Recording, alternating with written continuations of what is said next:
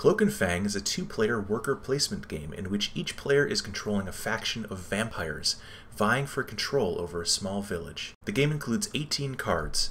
Each player receives 4 vampire cards, each with a different strength. The village is composed of 10 villager cards, 6 of which will be in play at any one time. There are 2 important parts of a villager card. The first is their blood power, which determines how many points they're worth when a vampire eventually feeds upon them. The second is their unique ability, which vampires can utilize by charming them. The village is set up in a 2x3 grid, using 6 randomly dealt villager cards. Players decide who will go first, then take turns playing their vampires adjacent to villagers around the outside of the village. Depending on their position in the village, villagers will either have 1 or 2 adjacent spaces where vampires can be played. When a vampire is played adjacent to a villager, the villager becomes charmed, and their unique ability can be used.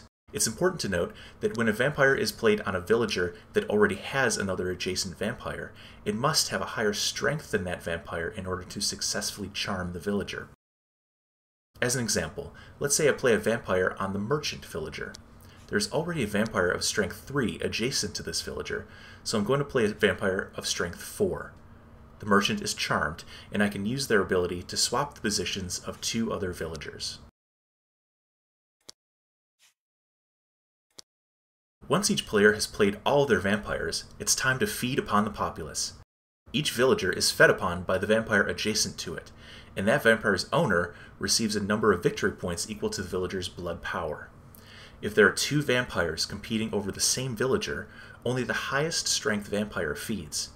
If both competing vampires have the same strength, the villager is killed in the conflict, and neither vampire feeds. Note that some villagers have negative blood power and will reduce your final score when fed upon. After feeding, the player with the highest number of victory points wins, and has established themselves as the dominant vampire faction. Thanks for watching.